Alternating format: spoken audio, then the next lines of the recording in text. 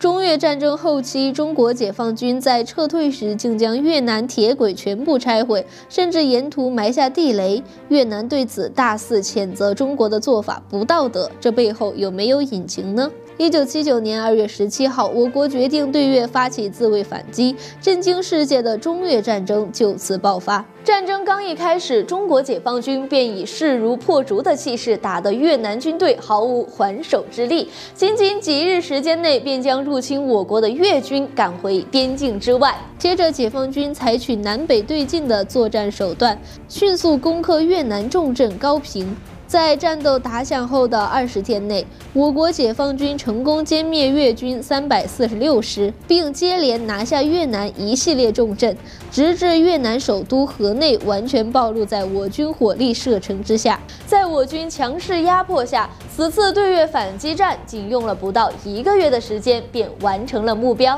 然而在撤军时，解放军却做出了一件让越军怎么也想不到的事情。当时原本可以乘胜追击的我国，秉承着和平发展的原则，没有继续侵占越南领地，反而主动选择撤军。但在撤军途中，解放军开始大面积拆除越南修建的铁路设施，就连铁路路基都被挖出来进行摧毁。我军在越南境内摧毁的铁轨约有5万多吨，给越南基础设施建设带来沉重打击。就在越南铁轨路基被挖掘摧毁后，上将许世友做出一个令人意想不到的决定，将挖开的路基下面埋上地雷。于是解放军立刻执行此命令，在撤离途中陆续埋下地雷，为解放军撤离工作加固了一层保障。正因如此，越南政府对我国进行强烈谴责，更有些声音认为中国经济发展太过落后，才见着东西就想抢。那么中国这样做的目的到底是为何呢？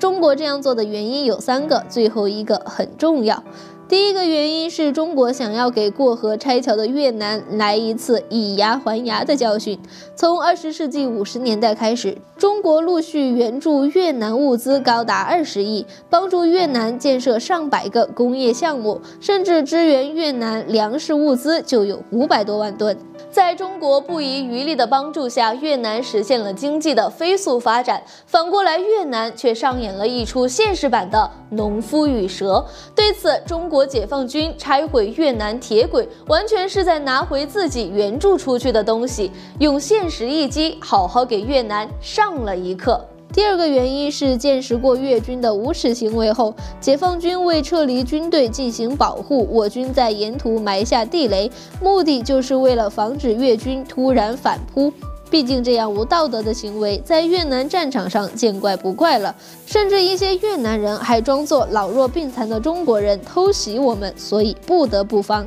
第3个原因最重要，给越南的打击也最沉重。越南边境铁路网被我军成功摧毁，给越南经济造成毁灭性打击。经济受到严重创伤的越南早已无力对我国边境进行骚扰，后续经济发展更给越南政府带来沉重压力。解放军此举可谓一石二鸟，用最意想不到的方式给敌人造成惨痛教训。